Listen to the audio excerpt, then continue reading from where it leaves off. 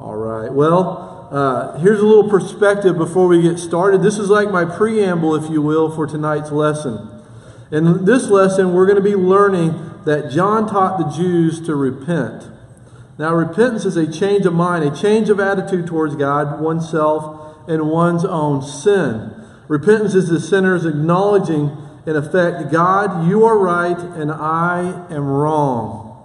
Everything you commanded, God, is good and righteous and holy, and I have no hope in my own ability to save myself from the power of my sin or the judgment it deserves. Because I'm a helpless sinner, I cannot change my way of thinking or living. You alone can save me and change my life. You know, repentance is like the work of God. Repentance like this is the work of God by His Holy Spirit, and it leads to the new birth. It is the new birth which leads to desiring to leave all sin and live a life that will please the Lord. God doesn't ask a sinner to promise to leave his sin and never do it again before He will save him. God knows it's useless to ask sinful man to change himself and to stop sinning. In Jeremiah 13:23, the question is asked if a leopard can change its spots. And the answer is in the same verse. Those who are accustomed to doing evil cannot do good. God does not ask for the vain promises of a helpless sinner.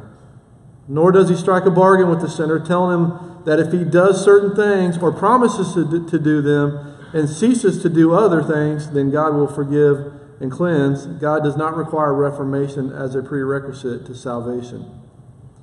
Eternal life is a gift given by God's grace alone. So I just thought I'd throw that out there. Tonight we talk about repentance. But before we do, let's take a quick look and see, before we look at where we're going, let's take a look at where we've been last week. What approximately 4,000-year-old promise did God fulfill when Jesus was born? He sent the deliverer, right? 4,000-year-old promise. What does Emmanuel mean, and why does it apply to Jesus? God with us. And Jesus is God with us. That's right. Jesus, who is God, came to earth to be born and to live as a man. So where did the prophet Micah predict the deliverer would be born? Bethlehem, right?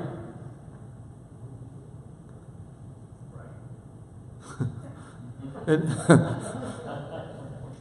surround sound is now on. There will be a small delay from the back row. And Bethlehem is in what region? Judea. There we go. All right. And out of the two different kingdoms, the northern kingdom and the southern kingdom, which kingdom does Judea belong to? The northern or the southern, right? And the two southern tribes that comprise the southern kingdom are Judah and Benjamin. All right. Very good. All right. Just thought I'd reach back in a couple lessons ago. All right. So when Jesus was 12, He was mistakenly left behind in Jerusalem. What did his parents return to find Him doing?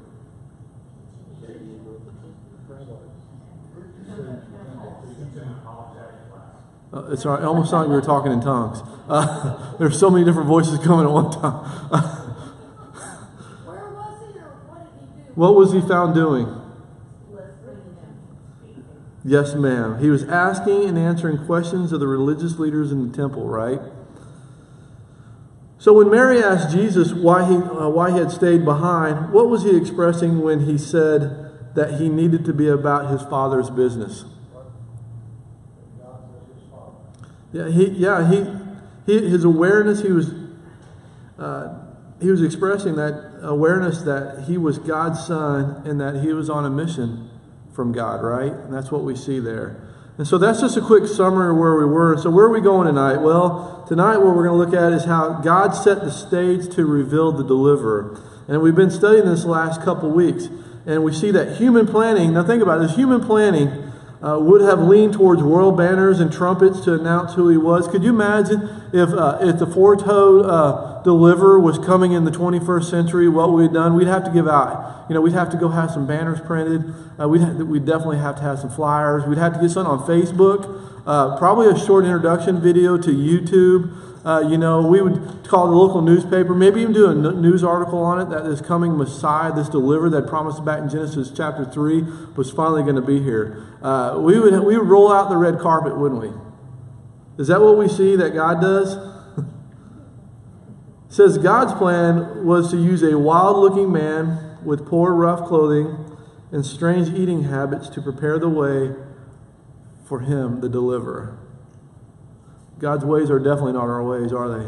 They're much higher than our ways and our thoughts.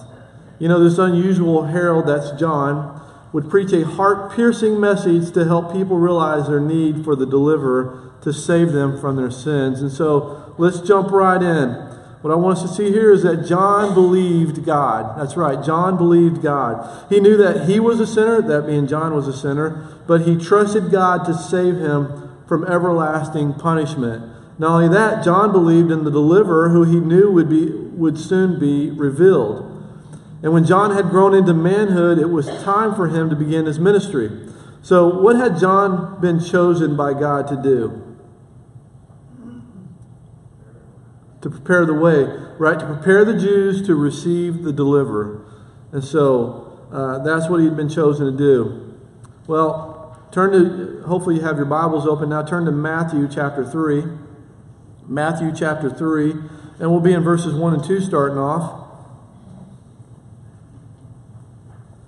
And in those days, John the Baptist came preaching in the wilderness of Judea and saying, "Repent, for the kingdom of heaven is at hand." Let's stop there for just a second. Now look up on the it's not a chronological map, but look up on the map here in Judea.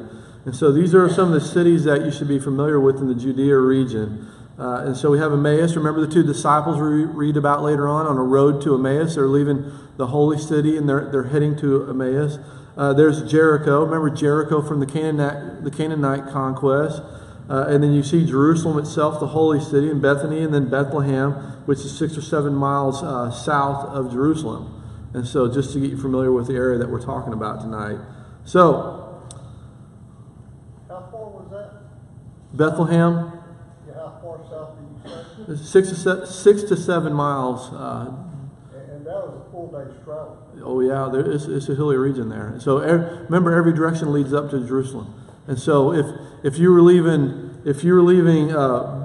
Bethlehem to head upward, to head to Jerusalem, you're actually heading uphill, and it's fairly treacherous, they say. So I've never personally been over there. I flew over it 1,000 times in Google though. And so John, we would read, would urge the Jews to repent so that they would be ready to receive the deliverer. Now, to repent means this. It means that they would have a complete change of mind and heart about God and about themselves and about their sin. Now, think about this, okay? Their attitude about God needed to change. They needed to understand He is the only true God and that they should serve and worship only Him. So instead of giving Him mere lip service and only professing to worship Him, they were to agree that He deserved first place in their lives. Not only that, their attitude about themselves needed to change. They needed to realize that they had sinned against God by disobeying His laws and that they were unable to make themselves acceptable to Him. Remember what we've been learning in the last 31 lessons. That in order for you to approach God, you've always had to do it His way. Not a way that you thought was fit in becoming of Him. You had to do it exactly the way that He instructed you to do it. Look at the case of Cain and Abel. One did exactly God's way and the other one didn't, and it was not an acceptable sacrifice. We look at this pattern all the way through the Old Testament. And so they needed to understand that they were unable to make themselves acceptable to God. But also their attitude about sin needed to change as well. They needed to acknowledge that their sin was against God and that since He hates sin, they deserved His judgment. That's right, even Jews. Everyone deserves His judgment. And so this is what John urged the Jews to do when it came to repentance. And so you see up here, to summarize it, to repent is to agree with God. To agree with God about Himself, about ourselves, and about our sin. And so every one of us should agree with God concerning these very same truths. Nothing's changed over the eons, over the time. Every one of us, every man, woman, and child, everyone should agree with God concerning these same truths. We need to realize that God is the true God and we should worship Him alone. Not only this, but we need to realize that we have sinned against God by failing to honor and to obey Him. We are sinners. And as sinners, we are unable to make ourselves acceptable to God. We also need to realize that because God is a holy God, He hates sin. He cannot overlook our sins. He will never accept even our most sincere efforts to do the right thing. We deserve God's punishment. That's what we need to agree upon. That's by definition what true repentance is. Well, John was the one who the prophet Isaiah had said would precede the promised deliverer. And so, if you have your Bibles open, I keep saying that, I'll stop saying that. Turn to Isaiah chapter 40, Isaiah 43. Isaiah 40, verse 3. This is what the Lord gave to the prophet Isaiah about this coming messenger. He says, "The voice of the one crying in the wilderness, prepare the way of the Lord, make straight in the desert a highway for our God." Now remember, how many years did the prophet Isaiah precede the time of John the Baptist and Jesus? Around 700 years, right? And so 700 years earlier, the Lord gives one of His prophets this word, where He says this. He says, and He's talking about the voice of the one crying out in the wilderness, "Prepare the way for the Lord, make straight in the desert a highway for our God." Well, it's interesting when you contrast that with how John's described. John was a poor man. Look at Matthew 3:4. We'll be in Matthew a lot, so we won't be switching around quite as much. In Matthew 3:4 it says, "Now John himself was clothed in camel hair." There's some fine apparel for you. How many's ever rode a camel before? Me. Oh, hey, look. Okay, so that's 3 people in the room in Missouri. Who would have figured? Southside Festival every year. Southside Festival? Okay. Now, how many have smelt a camel's true essence? Nasty. Nasty smelling creatures.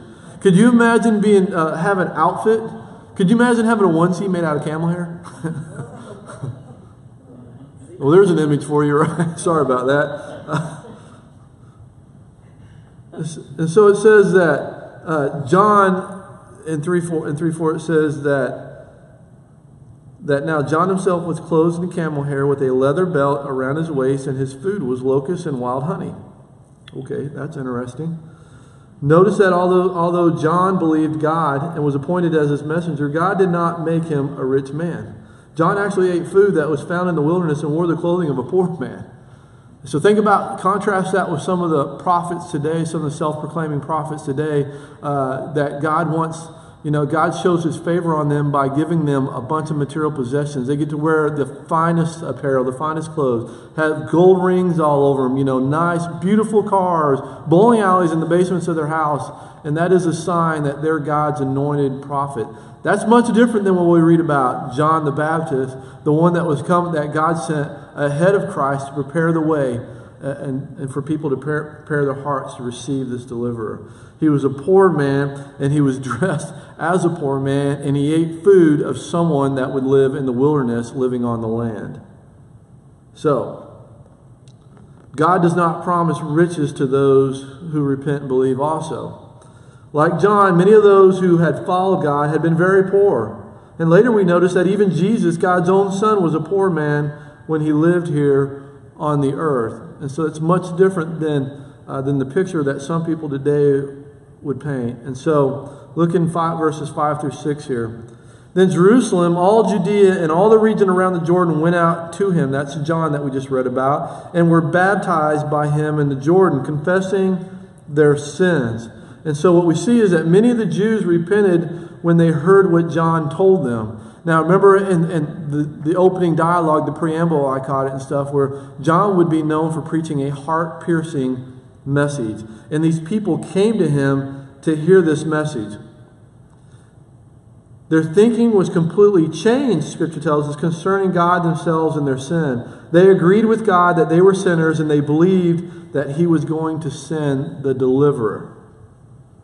And John told those who repented that they were to be baptized. Now, through baptism, they would be demonstrating that they had accepted John's message of repentance. They would be showing that they agreed with God about deserving death for their sins, and that they were trusting in God to send the deliverer to save them. Now, I want to be very careful here and very deliberate in the next couple moments as we talk through the reason for this baptism of repentance and how it ties with soteriology or the doctrine of salvation, okay? It's not changed. We've never been saved by works. We've always been saved by grace and faith. God's grace and our faith in what God's going to do. And so we're going to walk that out here.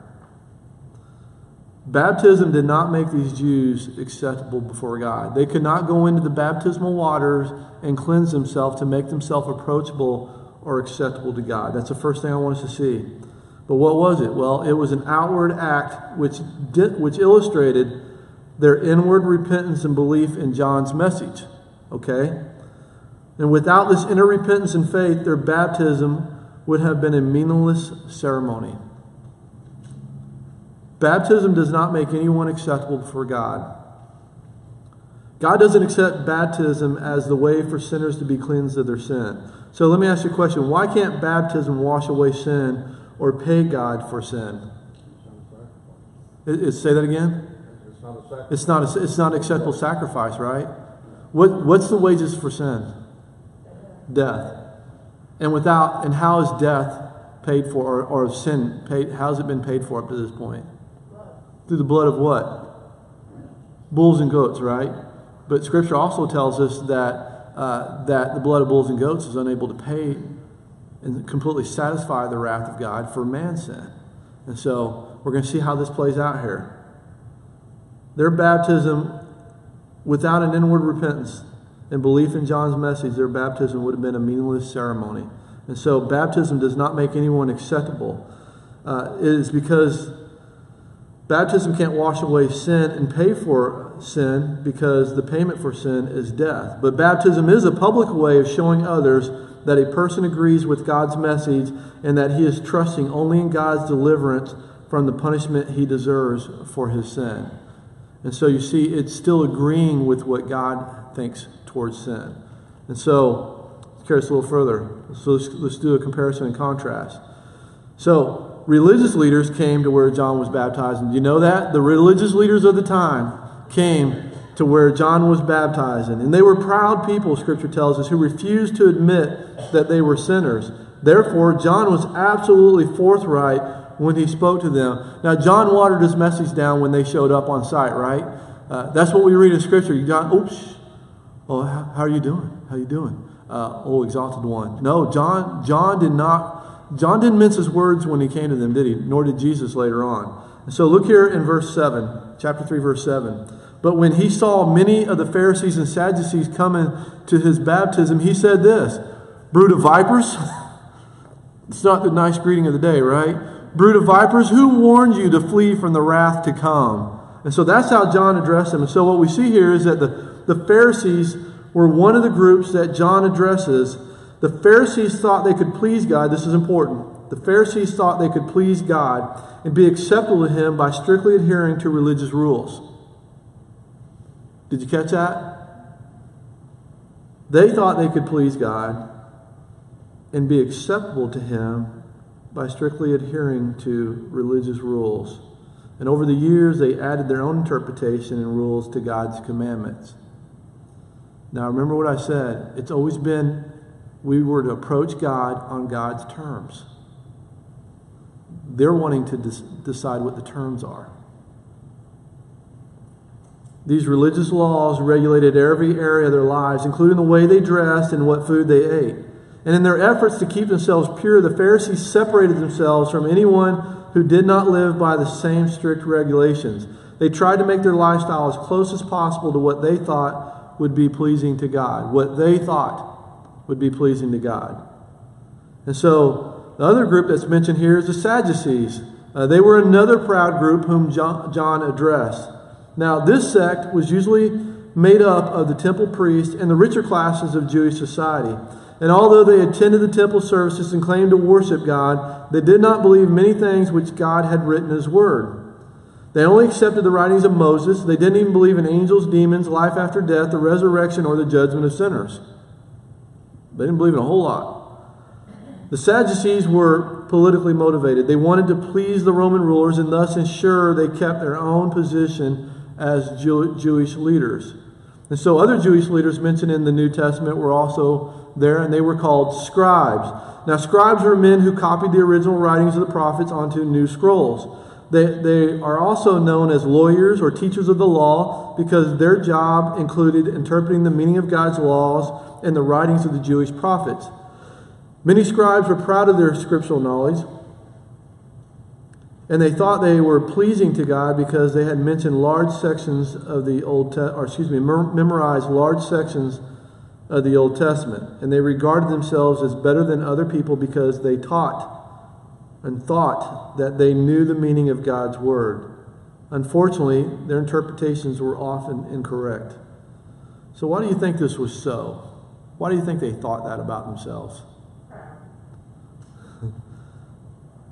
That's right. Because of pride.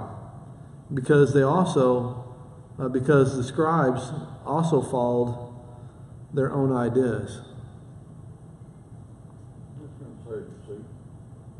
Say that again? They would have known Isaiah 43.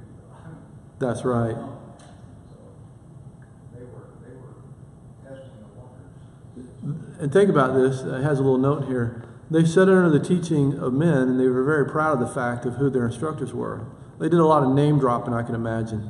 Oh yeah, well, my rabbi was Rabbi so-and-so. But here's the problem, and this is what they write here. They had not been taught by God. So you can name drop all you want, but it doesn't matter unless you've been taught by the one true living God. We're to worship God in spirit and in truth.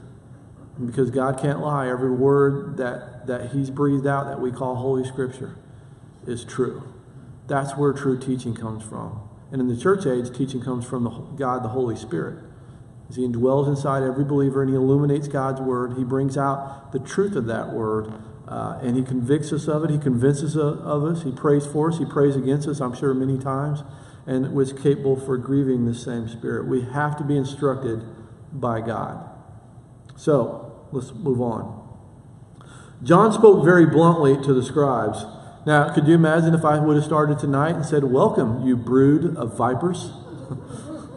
Well, that would have been a conversation starter. Giving each other a hard time about, serving the Naval Scouts or something like that's one thing, but calling each other a brood of vipers is something much more serious. And so, John spoke very bluntly to these scribes and Pharisees and Sadducees because they were so arrogant. Look at 7 again. But when he saw many of the Pharisees and Sadducees coming to his baptism, he said to them, "Brood of vipers, who warned you to flee from the wrath to come?" And so God is against the proud, right? We talked about their pridefulness. God is against the proud, but He helps the humble. Stubborn pride was the problem with the Egyptian Pharaoh in the time of Moses. Remember, during the time of Exodus we talked about when God sent Moses to Pharaoh to let his people go? We see that pride was the problem for that Pharaoh. It was because of Pharaoh's pride that God dealt so harshly with them. And through Moses, the Lord asked Pharaoh, "How long will you refuse to humble yourself before me?" And in James 4:6 says, God resists the proud, but He gives grace to the humble. And this means that God resolutely opposes those too proud to agree with what He says about them in His Word. But He helps and delivers those who admit they are sinners needing to be saved. Do you remember the illustration? Oh, wow, it was 20 lessons ago. I know it's hard to believe. Remember I put the picture up there of a guy going down the river in a torrent of water, and everyone told that one guy that was a strong swimmer, "Why don't you jump in to save him?" And so he let him struggle till finally the guy acknowledged that he couldn't save himself, and he cried out for help. And then this strong swimmer jumps in and he saves him. And the people, once they got him to the bank, they say, why did you wait until then? He goes, well, until he was willing to acknowledge that he needed my help and needed to be saved, I couldn't save him. But the minute he acknowledged that, I was able to get in. I was able to pull him safely to the bank. That's what God does to each and every one of us. We have to get to the point where we acknowledge we can't save ourselves, and it's only God that can save us. And it's in that moment that we truly humble ourselves and we put our pride aside and we ask God to save us. And God is faithful to save us. That's what we see throughout Scripture. Well, John taught that good works are the evidence of faith. Hold on, now we're talking about works. Yes, works are very important in the right order. Now we agree that there's no way that we can clean ourselves up. Even on our best day, our greatest work, our greatest accomplishment, our greatest glorious moment is like a filthy rag in the eyes of a holy, righteous, and just God.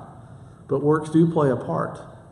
And so what John taught was that good works are the evidence of faith. Look in verse 8 right here.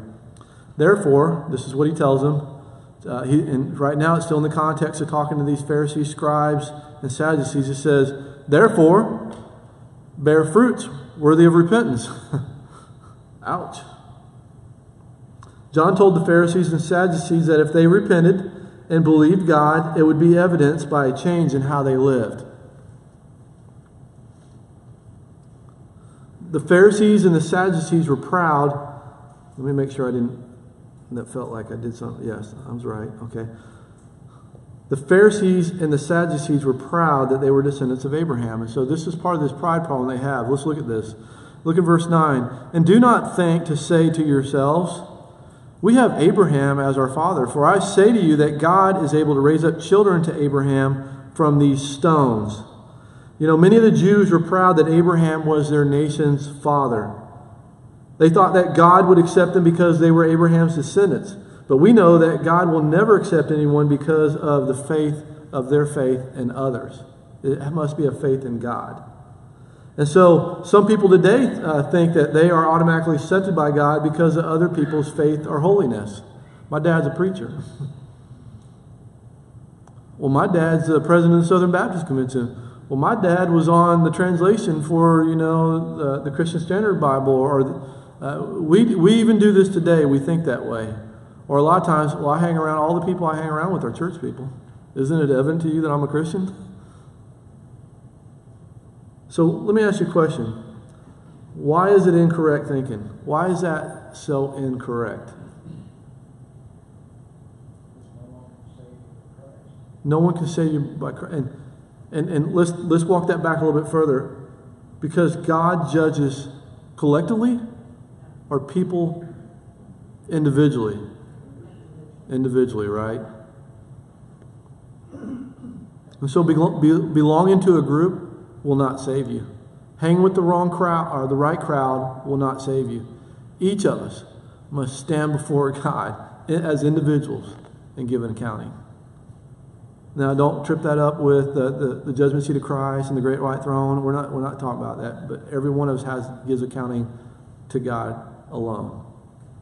Okay, so we are born in this world as individuals, and we will die and be judged by God as individuals. Each person is responsible for his own relationship with God. No one, hear me, no one will ever enter heaven on the reputation of someone they think may have influence with God. No one. Neither our family ties nor our religious affiliation can make us acceptable to God. So instead of these things, by what does God judge us? So we agree that being around the right people, knowing the right people will not save us, right? So by what account or by what does God judge us on then? Right, our faith or perhaps a better answer that they provide is our heart attitude towards Him. Do we truly trust Him? Are we really putting our faith in what God has done for us? Do we really believe that when Jesus hung on the cross and He shed His blood for us, that sacrifice was found acceptable to God the Father, that it covered every one of our sins, past, present, and future? Do we really believe that? Do we really believe that Jesus Christ was God in the flesh, and that he is the promised deliverer that we heard about from 4,000 years, 6,000 years ago from today. Do we really believe that? And do we really believe that he's going to come back and judge the world in righteousness? That's the type of trust that God, he says, this is what my word says. You put your trust in that word, and I'll save you, and you live by faith. And so, that's what we see here. God cares about our heart attitude towards him. Now, I want to make a distinction here. Notice what it doesn't say. God does care about our outward actions, about the works that we produce, the fruit that we produce. But it's the heart. He gets to the heart of the matter. What is our heart attitude towards him? If our heart is right with him and been made right, then we'll produce righteous works. So, could you imagine how difficult of a message this was for people in Judaism in the first century? That we're keeping over 614 laws. Every law. And they were trying their best to keep it. And so imagine how difficult this could have been for them. And so what we see here is that John told the Pharisees and the Sadducees not to trust in their kinship to Abraham. What? You talking about? I'm from, that's Father Abraham. He's the father of our nation. God said he's going to bless him. He's going to be the father of many nations, and that his descendants is going to be as numerous as the grains of sand on the beach and the stars in the sky. What are you talking about? Don't trust in our relationship with Abraham. Well, to emphasize the futility of such a trust, John added that if God wanted to, he could turn the stones on the ground into children of Abraham. Think about that. John wanted these religious leaders to understand that as far as God was concerned, they had nothing to boast about. And so in what way were these religious men just like everyone else? They were sinners. Well, God's judgment will fall on some of the sinners, a few of the sinners, or all of the sinners. All. Look in verse 10. And even now the axe is laid to the root of the trees. Therefore, every tree which does not bear good fruit is cut down and thrown into the fire. Notice that God says the cutting will take place at the root of the tree. Not a limb, at the root of the tree. The whole tree is no good and therefore is to be cut down. It is not that we just do some things that are wrong. It's that we are wrong. Think about that. It's not that we do a couple. It's not, let me break that down a different way. It's not that we just sin some. It's that we're sinners. We are sinners and God's judgment is on us, not merely on the things that we do. Now, we have to be very careful here, and this is a true statement. God hates the sin and not finisat, and not the sinners, right? However, who gets cast into the lake of fire that doesn't put their trust in God? Is it the sinner or the sin? It's the sinner. So we need to be careful there, okay? God absolutely came to offer his son as a ransom for everyone that would put their trust in him. Absolutely. But in the end times, if you jump ahead to the last book, you'll see that all those that do not put their trust in him, all those sinners that do not put their trust in him are cast in the lake of fire. It's very sombering, isn't it? Well, we are sinners and God's judgment is on us, not merely on the things that we do. And so John knew that the coming deliverer was superior to him. That's right. We all know this, right? John knew that the coming deliverer was superior to him. And look in verse 11. I indeed baptize you with water into repentance, but he who is coming after me is mightier than I, whose sandals I am not worthy to carry. He will baptize you with the Holy Spirit and with fire. And so, though John had been given the important responsibility of preparing Israel to receive the deliverer, he did not want in any way to draw attention to himself. He reminded the crowd who had gathered to hear him that he was a mere man, and he emphasized that the coming deliverer was far greater than he was. Well, John saw himself as unworthy to be even the lowliest of servants to the coming deliverer. And so at the time John lived, many people kept slaves. Slaves? Yes. And one of the slaves' responsibilities was to take off their master's shoes when they returned from walking on the dusty streets. Now, with this in mind, John said that he was not even worthy to be the servant who would take off the deliverer's shoes. So what did John recognize about this coming deliverer? Was he just a man? Well, John recognized that he would not be just a man, but the Son of God, the Creator of the world. Not a thing was made that was not made through this coming deliverer, this Logos. Well, John knew that the deliverer had given him life and that he was greater than John. John said that the deliverer would do something far greater than baptize people. John baptized those who repented, but the coming deliverer would do something far greater. He would give the Holy Spirit to those who trusted in him. Do you understand just how awesome and how grateful we should be for the gift of the Holy Spirit that lives in each and every one? That is a miracle. When to be born again from above, to receive God the Holy Spirit indwelling us, sealing us for all eternity for salvation. That empowers us. It's not a spirit of fear, Paul would write Timothy, but it's one of power, one of love, and one of self-control. In the Old Testament times, the Holy Spirit was present at certain times and was with certain people, led them, filled them at certain times. But they had not received the gift of the indwelling of the Holy Spirit for all those that had put their trust in God. That happened at Pentecost. And so in the church age, we have God's Spirit living in us. So when we say, I just can't do it, that's a start. You can't, but the one that lives in you can. That's the Holy Spirit that Jesus is going to baptize with. It's much greater than any water repentance. And so, let's look right here. John said that the deliverer would do something far greater than baptize people, that he would give the Holy Spirit to those who trusted in them. And we see that John said that the deliverer would separate unbelievers from believers. Do you know when someone says that I'm a Christian, but I've not been born again, I do not have the Spirit of God live in me, they are not a Christian. They might self-identify, but if you do not have the Spirit of God in you, a sign that you have been truly saved, that you have been born again from above, you're not a Christian. You can say it all you want. That's the same as standing in the garage and saying, I'm a Mustang. No, you're not. You might want to be, but you're not. You can sit there and wish all your time. It comes to repentance and faith. And at that moment, you truly believe in that you've justified before God. God fills you with His Holy Spirit, and He begins a work of sanctification in you.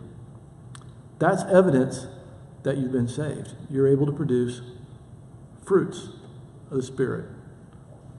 And so, let's look at that a little further. Look at verse 12. I might pronounce this wrong. His winnowing fan. Now, a winnowing fan is this. It's a wooden fork at this time used for tossing grain into the air. Not a little spork, okay? A little plastic spork. We're talking about more like we would imagine a big wooden rake, all right? Fanned out. And it was used for tossing grain into the air. And in this way, the chaff would be separated and blown away. That's the type of winnowing fan that they're talking about. It is... And his winnowing fan is in his hand, and he will thoroughly clean out his threshing floor and gather his wheat into the barn, but he will burn up the chaff with unquenchable fire. And so, what? Are those two fires the same thing? Well, let's look at that. Fire and flames of fire? Let's look at that. Okay, that's a good question, though. First of all, what is chaff? Useless material. Okay, no, that's a perfect definition. And so if I went out to a wheat field and I said, what is this, Lauren? You would simply tell me it's useless material, right? And break it down a little bit more in the context of wheat. Chaff would be the outer husk of the grain that has been removed before the grain can be ground into flour, right? And so in John's example in this verse, who is he likening to the wheat? Those who believe, right? So who is John likening to the chaff? Those who refuse to believe. And so the deliverer will judge unbelievers. He will separate those who do not believe God's word and trust him from those who believe. God's going to separate the two. And so what will the deliverer do with the unbelievers? in the same way that the chaff was thrown into a fire and burned.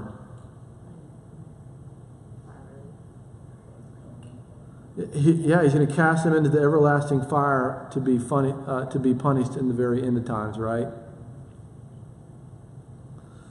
Well, I want us to look here. What we see in the story is that Jesus came to John to be baptized. Now, this has caused a lot of folks confusion, and I'm not going to lie. When I was a new believer, I kind of struggled with this. Okay, I want to be faithful. I want to follow Jesus, and you're telling me to be baptized, and so I want to follow Jesus and baptize. But then, well, why did Jesus baptize? Was he saved, and then he's following obedience? I mean, we've all thought through these things, and so look here in verses 13 through 17. Then Jesus came from Galilee to John at the Jordan to be baptized by him. And John tried to prevent him, saying, I need to be baptized by you, and are you coming to me? But Jesus answered and said to him, Permit it to be so now, for this is fitting for us to fulfill all righteousness. And then he allowed him. And when he had been baptized, Jesus came up immediately from the water, and behold, the heavens were opened to him, and he saw the Spirit of God descending like a dove and alighting upon him. So in verse 17, we read, And suddenly a voice came from heaven saying, This is my beloved Son, in whom I am well pleased. And so what I want to see here first is that Jesus was approximately 30 years of age when he came to John to be baptized. Please don't ask the question how exactly I know that. I was looking that up before I came, and I'm sure there's a reason why they say that. I just don't know the scholar answer yet. But we do know that Jesus was not a sinner, right? We've talked about this before. If Jesus was a sinner, what type of offering would it have been at Calvary? It would have been an insufficient one, right? Because it required a perfect sacrifice to fully satisfy the wrath of God. Okay? And so Jesus was not a sinner, and so that's not why he came to be baptized. And so what were all the people who came to be baptized by John showing? Yeah, they had agreed with God about their sin and a need for forgiveness, right? They were repenting. Okay, so why didn't Jesus need forgiveness? Lois? He was spotless. What would you have to repent about? Remember, he was born without sin because he was not born through the seed of man. He was born to a virgin mother through the seed of the woman that God had promised all the way back in Genesis, right? And then we see that even as a 12-year-old, that Jesus was without sin, that he was completely obedient to God the Father and all the commandments. He was completely righteous. And so when Jesus comes to John in the Jordan River to be baptized, it was not for repentance of his sin. So let's at least establish that much, okay? Because he was born sinless and he lived in complete harmony with God the Father, and Jesus did not need a deliverer. Why? Because Jesus was the deliverer. Jesus came to be baptized to show that he had accepted John as God's prophet. That might be a light bulb moment for you. It has been for me. Jesus came to be baptized to show that he accepted John as God's prophet, the one that Scripture had told about, the one that even Isaiah 700 years earlier had prophesied about. Jesus was putting basically his seal of approval, his mark of approval on the one that would come and lead people and point people to him. You see? That's God. We wouldn't come up with anything like that. That's absolutely amazing. God required baptism of those who accepted John's message of repentance. If Jesus had not been baptized, people would have thought that he was refusing to obey God's commands or that he did not believe John's message was from God. The Holy Spirit, and this is how we know that God was pleased with Jesus in doing this and acknowledging John's baptism. That the Holy Spirit, the third person of the Trinity, the Holy Spirit came to guide Jesus in his future work. And so the Spirit came to guide Jesus in his future work. When Jesus came up out of the water after John had baptized him, God the Spirit came to be with him to guide and to empower Jesus for the work God planned for him to do. Jesus was Almighty God, but when he became a man, he chose to depend on God the Spirit for the power to do God's will here on earth. Now, we discussed this the last couple of weeks. This has been brought up. And now remember, it was the Spirit of God, the Holy Spirit, that is going to lead Jesus into the wilderness. Jesus would spend much time in prayer, seeking the Father's will when he was in his earthly ministry. And so we have to understand this correctly. And so Jesus, while he was Almighty God, when he became a man, he chose to depend on God the Spirit for power to do God's will here on earth. God the Father was pleased with his Son. Look in verse 17. And suddenly a voice came from heaven saying, "This is my beloved Son, in whom I am well pleased." God the Father called Jesus my beloved Son. Now, did Jesus have a beginning? He's eternal. Is Mary the mother of God or the mother of Jesus? Mother of Jesus, right? I just want to make sure we have these things clear. We've talked about a lot of this, all right?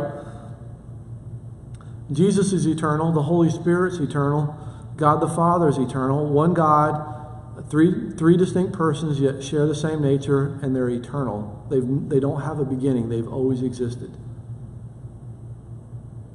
Okay, so when Jesus took on the flesh of man in the incarnation, we learned about last week, Jesus was what theologians call the God-man. Okay, he didn't give up anything. He added humanity to him, and so he's all God. He didn't give up in his deity and his divineness, and then he's man.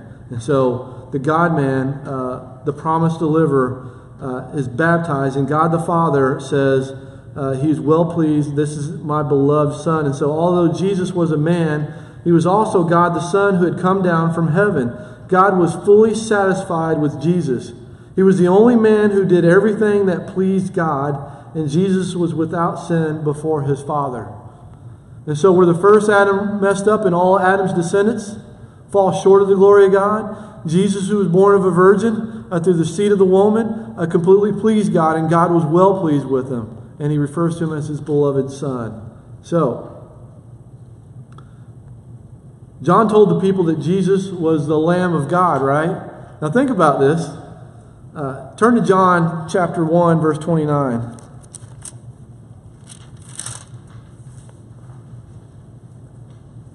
John 1:29. Okay, so this is what John records. It says, "So the next day John saw Jesus coming towards him." He didn't say, "What's up?" Right? He said, "Behold, the Lamb of God." Not just any lamb. The Lamb of God who takes away the sin of the world. All right, so what I want to see here is that from the time Adam sinned, God required believers to bring animal sacrifices in order to be accepted by him. So can you think of some instances where an animal died as a substitute so a sinner could be accepted by God from some of the stories that we've talked about? Can you think of some of those? What about Abel? Remember Cain and Abel? Abel was accepted by God because he believed God and he offered a blood sacrifice. What did Cain bring? Some granola bars, basically, right? Okay, a little bit more than that, but you get... What about Isaac? When Isaac was... Nothing against granola bars, okay? I love them. Isaac was saved from death when God provided a what for him? A ram, right? A ram to die in his place. Not just any ram. A spotless ram, right? The firstborn of every Israelite family was saved from death when God saw the lamb's blood on the door frames of their houses. The lamb had to die in place of the firstborn child. Remember the Exodus? And so the blood of animals could not pay for sin, though. A temporary covering, but not a pleasing payment. Therefore, God sent Jesus into the world to completely pay the full price for sin and to deliver those who put their trust in him. And just as God provided the ram to die instead of Isaac, so God sent his Son to be the lamb who would die in the place of sinners. Isn't that good news? That's the gospel. That's the gospel of Jesus Christ. That's the gospel that Paul says I'm not ashamed of. I'm not ashamed of the gospel of Christ. It's a power to bring salvation to everyone who believes, to the Jews first, but also to the Gentiles. For in it the righteousness of God is revealed from faith to faith, as it is written, the just shall live by faith. It's good news indeed that God's going to provide, and provided here, the Lamb, the perfect Lamb. And so, hold on, we're almost done here. So John told his hearers that Jesus was the promised deliverer. Look in John 30:34. 30:34. This is he of whom I said, after me comes a man who is preferred before me, for he was before me. I did not know him, but that he should be revealed to Israel. Therefore, I came baptizing with water. And John bore witness, saying, and I saw the Spirit descending from heaven like a dove, and he remained upon him. And I did not know him, but he who sent me to baptize with water said to me, upon whom you shall see the Spirit descending and remaining on him, this is he who baptizes with the Holy Spirit. And I have seen and testified that this is the Son of God. God gave John a special sign so he would know the identity of the deliverer. Remember 2 weeks ago we asked, did John know for sure that Jesus Christ was the Christ, that his cousin was the promised deliverer? Did he know for sure? Well, God told John what to look for, how he would know for sure, and we see this. And so when John saw the sign from God, he knew for certain that Jesus was the Son of God and the Savior of the world. Can you imagine how relieved he was? Now we're going to read a little bit later on in another lesson. John's going to send his disciples to ask because he's starting to question things. But I want us to see this here at this conclusion. You know, we no longer need miraculous signs. This was a miraculous sign that God gave John, so he would know for sure that Jesus was the promised deliverer, that he would see the Spirit would appear and would rest on him, and he would know for sure that Jesus Christ was the deliverer that John had went out and prepared a way in the wilderness for. But we no longer need these miraculous signs. Why? Well, we now have the Word of God. And the Lord wants us to trust what is written in it from the very first phrase. From the very first words. In the beginning, God created the heavens and the earth, all the way to the very end, all the way to the very last passage in the book of Revelation. If we refuse to believe His Word, then God has nothing more to say to us. We will be condemned. Isn't it so important that we go out? It says, how will they believe if they don't hear? How will they hear if we don't go out and tell them? If we don't tell them what God's Word says, and they don't believe in the message from God's Word, they're going to spend all eternity separated from their Creator. Well, that's what the people that came down to the Jordan River to see this guy wearing strange clothing, eating strange food. This is what they come to hear from him. That you must approach God on His terms, and the way that you can approach Him is through the one who I'm unworthy to even untie his sandals.